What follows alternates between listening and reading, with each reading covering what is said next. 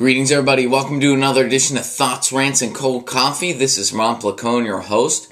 Rick Perry said that he doesn't know if the botched execution of Clayton Lockett was inhumane or not. Look, we all know Rick Perry doesn't like to bore himself with all those intellectually elitist entities, like dictionaries. The GOP is trying to educate millennials about the 90s so they can turn young people against Hillary Clinton in 2016. This is a good strategy. Teaching people about the past should be something the GOP's good at, since most of them are living in it. Alright, you late 20s and early 30-somethings, time to dial back to dial up. School districts are requesting that the Department of Agriculture roll back the healthy meal requirements for students. Why? Because it's too difficult to expect them to like eating fruits or vegetables. Well, this is a great trend we're on. Let's just try to eliminate things that the kids don't like. By 2020, maybe we won't even be teaching kids algebra anymore. Well, that does it for this segment of Thoughts, Rants, and Cold Coffee. Be sure to tune in next time. Check us out on the web at romplacone.com. That's P as in Paul, L-A-C-O-N-E. And don't forget to subscribe to us at Romplacone.